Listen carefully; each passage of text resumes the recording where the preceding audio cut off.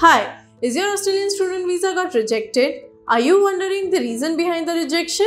Don't worry, we have the solution. This is Shivani Pandya, your student visa consultant for Australia. Today, I'm going to give you some brief information about why student faces refusals in Australia. So, basically, there are 5 major reasons of getting refusals in Australia. First, SOP, that is Statement of Purpose, which is also known as Image of the Student.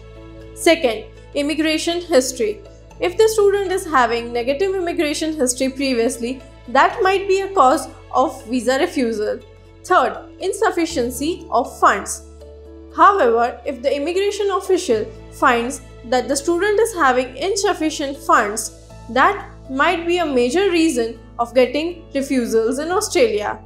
Fourth, choice of program. The student has to be very cautious while choosing their program because the immigration official can raise a genuine complaint if they find that the student is abruptly changing their stream and field of interest. Fifth, English language proficiency. Even if the student is meeting the DLI English language proficiency criteria and fails to meet the program conditions, it may result in visa refusal.